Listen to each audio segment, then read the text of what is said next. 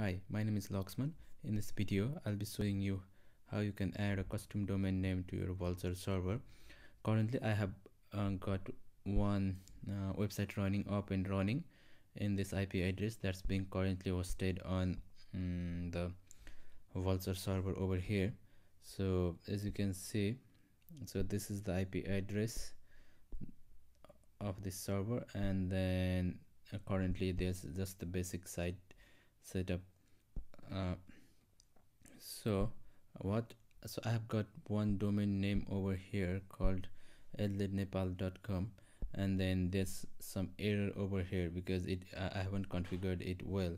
So if you go to, so I'll be pointing this domain to the server over here in the Vultr.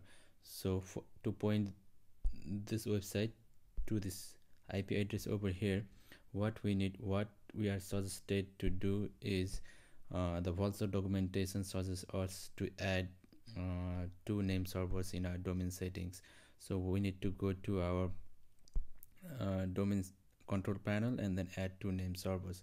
So I have got this domain here in namesip. So you just go to your domain management, it may be on namesip or GoDaddy or anywhere, and then you need to go to manage DNS or DNS setting, and then look for name servers. So currently I was pointing it to Cloudflare, so I want to change it to the one that the Vultr documentation is suggesting me to do.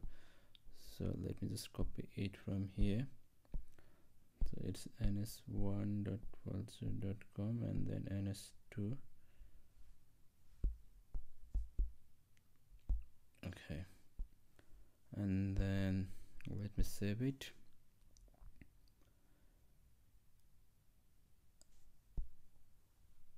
So as you can see, it's showing me the message that it may take up to 48 hours, and then tap on the plus section over here, and then we need to add a domain to our Vultr server. So we need to tell the server that you are being pointed from this domain, so you need to show this website if someone asks for it. So let me just add it over here, and then come, and this is the IP address for this server.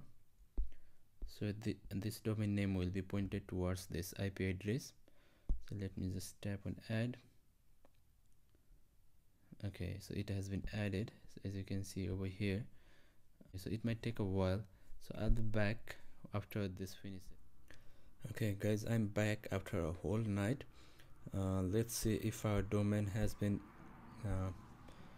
pointed towards our server. So yeah, as you can see, it's already directed towards our Vultr server, but there's still one thing left to do if you are using a WordPress site. So now you can see here the domain name has been changed into the IP address. This is because we need to do something in our WordPress admin setting. Let's go to general. So you can see here WordPress address URL. So what we need to do is just type the domain name here, so that this way every time we open this site, all our URLs will be from our domain only. Okay, now it's done from here. Okay, let's see. So now you can see that if we open any links in from our website, so it's only coming from this domain name. So this is it. So you don't need to worry about doing this if you are not using other platform other than WordPress. Thanks for watching.